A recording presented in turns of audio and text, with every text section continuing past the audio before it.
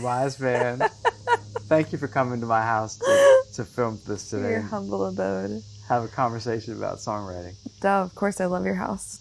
You know, it's just so fun to be able to sing a song with you after having collaborated for so many years on a songwriting level. To sing a song with you as an artist, I always notice us both like looking up at the other like, oh my God, what's happening?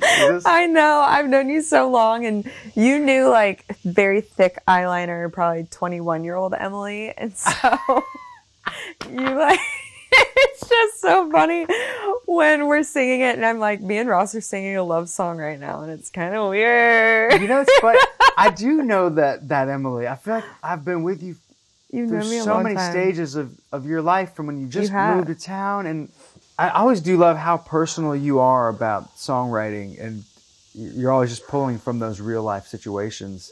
How do you feel like the pandemic changed the way you write songs? And that's like a real question, but like Zoom became a thing, and it changed the way you were able to vibe out. Like we used to vibe out. Yeah, we used to vibe out. You'd put your microphone on, and we were on headphones. I would sing, and we'd write a song a lot of the time on headphones on the mic. Exactly. We probably did this one like that. It was probably I think just we did, like, yeah. And so on Zoom, like you kind of lost that capability. But I know Zoom's kind of not a thing as much anymore, but that was a year and a half of where that was kind of the thing. Yeah.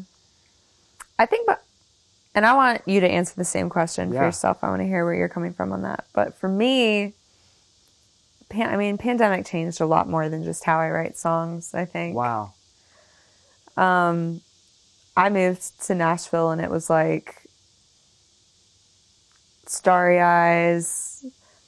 I'm going to make it in Nashville. Like, I always say this, anyone who watches videos of me talking about anything, they've heard me say this before, but I think you have to be a little psycho to move to a town like Nashville and think it's actually going to happen for you. There's thousands of people moving here like every day to do what we are semi-successfully doing. So I don't really know what I was thinking moving here, but I obviously had some kind of gusto in me and these starry eyes that just kind of went like, wow, I'm going to go to Nashville and blah, blah, blah. And from the day one of my feet landed in Nashville, my whole life was about making my dream come true. Sure.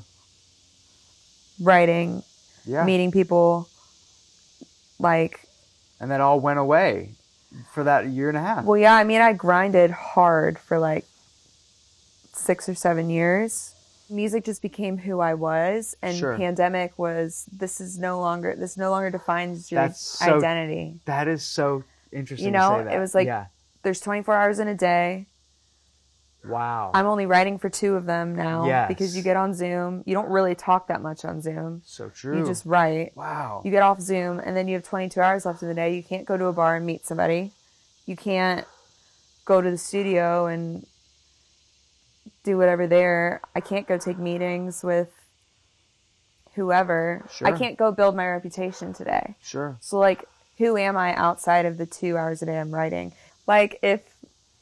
It's just a thing you do and a thing you enjoy doing. Yes. It does not need to be... I started hating music, honestly. Yeah. Especially with the transition artists, which we'll get into, I'm sure. During the pandemic, you were hating it? Oh, I started hating music before pandemic. Yeah. Because it started defining, like... when it starts becoming your well-being, the thing that pays for your life, even when you start making money, it's like, now I have to upkeep this lifestyle. What if I can't upkeep the lifestyle? What if I have a bad year or a bad 3 years or a bad 4 years? Isn't that funny? Music there's is just such no a personal guarantees. thing. Yeah, there's just no guarantees. You never know what's going to happen. Like, and then you start creating out of this place of pressure rather than pure love. I just say all that to say, after a year and a half, 2 years of us not being able to do music in the way we've always been able to do it. Music is, there's this pedestal in my heart, and music used to be on it, and it's kind of off of it now. And that breaks my heart in a lot of ways. Sure. It's hard for me moving forward in my career, like, what kind of business decisions do I want to make for something that I'm not as, like, starry-eyed and thirsty for? Because that came off the pedestal in my heart, and then all of a sudden it was like, what kind of sister am I? What kind of friend am I? What kind of girlfriend am I? Oh, I'm not a good girlfriend because I've never left space in my heart to be able to have an actually healthy relationship. And if I did have a healthy relationship, I'd throw it away because that's bad for business. I'm not writing great breakup songs when I'm in a healthy relationship. Wait, go back to you real quick though. How did pandemic change the way that you write?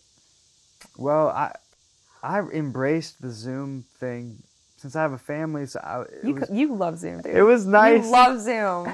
It was nice. I was worried for a minute that you were never going to write in person ever again because you had I love Zoom vibes. The reason I like writing in person again is be writing with people like you that I feel like you get to be your best when we're in the room together.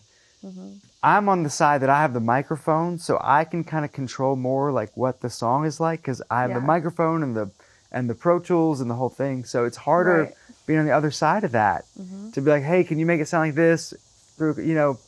So in person, there's nothing that compares to that. So what brings you the most joy or in music?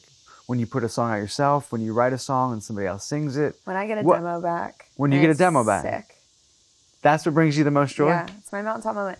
But somebody told me that years ago, back when, in 100 billion years ago when I won a Grammy, it was so fun for like a week. And then I just had this intense anxiety that it was never going to happen again. I remember you talking about that. Yeah, I feel like I did vent to you about that one day. Yeah. And it was just this like, I now felt like I had this new thing to live up to that I didn't feel worthy of or capable of. Wow. And nobody put that on me. I put that on me. It's imposter syndrome. But it's the nature, which is like major imposter syndrome. Yeah. And I went to dinner with somebody, and I was telling them that, and they were like, "Em, you got to find your mountaintop moment, because like the Grammys ain't it, like number ones ain't it." Thank you for coming and having this conversation. This has been my God, of course. Are you kidding me? I just want anyone watching this conversation to know I love music.